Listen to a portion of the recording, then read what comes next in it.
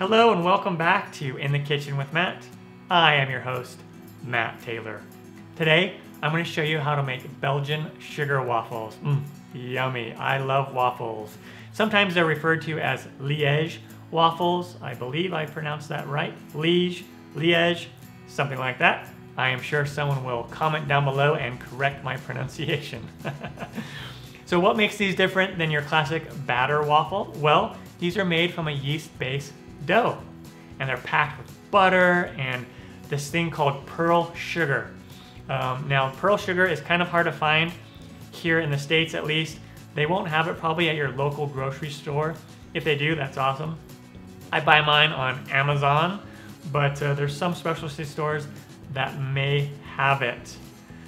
But yeah, they're really easy to do, really popular. There's like whole food trucks based around this type of waffle that drive around here and serve them with a variety of toppings. All the same toppings that you would put on pancakes or waffles, they can go on these waffles. They're super good. They're kind of crunchy and crispy on the outside, doughy on the inside, with the burst of flavor from the pearl sugar. Now, I have heard that you could substitute with sugar cubes, kind of crushed up, instead of the pearl sugar, but the pearl sugar is the way to go if you can do it. Really easy to do. If I can do it, you can do it. Let's get started. All right, so first I have my milk here, and I heated it up to 105 to 115 degrees Fahrenheit. Go ahead and put this in a large bowl here. And that is 3/4 cup of milk, and you could use whatever milk you want, 1%, 2% whole milk. And I'm gonna add in my yeast. This is 1 packet or 2 1/4 teaspoon of yeast. I'm just gonna agitate it just a little bit. So we wanna get our yeast started. And the reason why we are doing this is I wanna make sure that my yeast is good. And so I'm gonna let this sit for about 5 to 8 minutes until it gets nice and foamy. If it doesn't get foamy, I am going to throw it away and start again, because that means my yeast is bad, or the liquid wasn't hot enough, or it was too hot and it killed the yeast. All right, here we go. So my yeast is nice and foamy. Depending on the yeast you're using, it'll look something like this. It might look a little bit different. And now what we want to do is start adding in our ingredients. I'm going to go ahead and put in my 1 teaspoon of vanilla extract.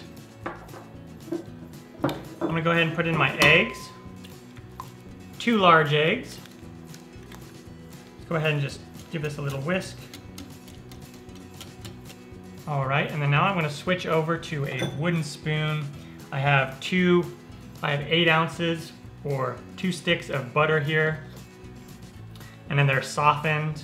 And if your butter isn't quite soft enough, go ahead and just put it on like defrost mode in your microwave just to soften it up.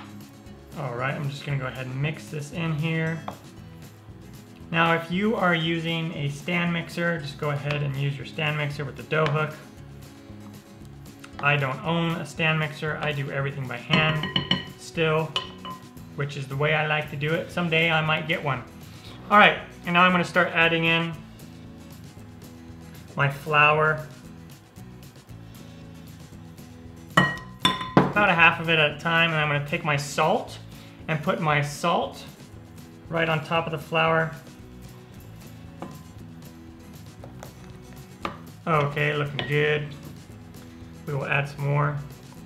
Now you'll notice I didn't add any sugar right to this dough. There are some recipes that will have you add maybe some brown sugar or some honey or something like that, which you can do as well. Add like 3 tablespoons or 1/4 cup of sugar. But I find that the pearl sugar, which winds up being quite a bit of sugar, is enough. All right, once it's about at this stage where you kind of push it down and it doesn't stick to your finger, just go ahead and incorporate the rest of the flour while kneading. Again, if you have a stand mixer, just go ahead and knead it for about 5 minutes.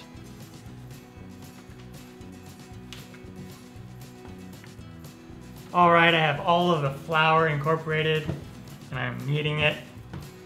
All right, once our dough has been kneaded, I'm just gonna go ahead and transfer this over to a bowl, and we just wanna let it rise for about an hour until it doubles in size. And then I'm just gonna go ahead and cover this with some plastic wrap, or you can use you know, like a damp cloth or something like that. Let's just go ahead and cover this. We don't want it to dry out. And we'll just let it rise. All right, it's been about an hour. As you can see, the dough has doubled in size. Looking fantastic. And we're just gonna punch it down a little bit here. And then what we're gonna do is we're gonna take our pearl sugar, and this takes all 8 ounces. And we'll put it in there like that. It may seem like a lot of sugar. Remember, this particular recipe doesn't call for any sugar in, but you really need this, the pearl sugar, because that's what gives these sugar waffles pretty much their name. And so what we're gonna do is we're just take it and we're gonna just knead our dough, get it all incorporated. I'm gonna just dump it out on my surface here. And you can just kind of knead it. And then what I'm gonna do is I'm just gonna form it into like a little log, cut it in half, and then cut them in half again. And then I'm gonna cut these in half one more time.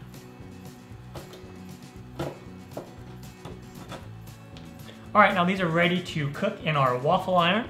So I'm just gonna go ahead and put this right here on the middle. I did spray this with kitchen spray. And then I'm gonna push it down, turn it over, and go ahead and let it cook. It'll wind up cooking for probably 3 to 4 minutes. All right. Nice. There we go, looking awesome. One thing you'll note is the sugar will melt into your waffle iron. The sugar will melt into your waffle iron, and it's really, really hot. You don't want to touch this waffle with your hand. Look at that, that's awesome. You don't want to touch the waffle with your hand because if you touch the little sugar pellets, the little sugar is going to be really, really hot. All right, and then you might want to use like a wet towel to clean out the waffle iron once it cools a little bit. Let's go ahead and do another one. Some of the sugar is melted, some of it stayed in nice little chunks, which is really cool. It's part of the allure of these waffles. All right, I have a few of these Belgian sugar waffles done. I'm in the middle of cooking the rest of them. It turned out awesome. You can do whatever kind of toppings that you want. You can do like Nutella and whipped cream, Nutella and like strawberries, bananas, whatever you want to do. Classic waffle or pancake toppings, or you can eat them plain as they are, or just do like a little bit of maple syrup, which is what I did today.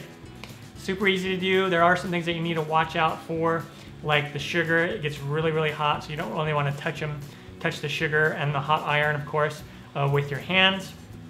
But there we go. If I can make these, you can make these. I am Matt Taylor. This has been another episode of In the Kitchen with Matt.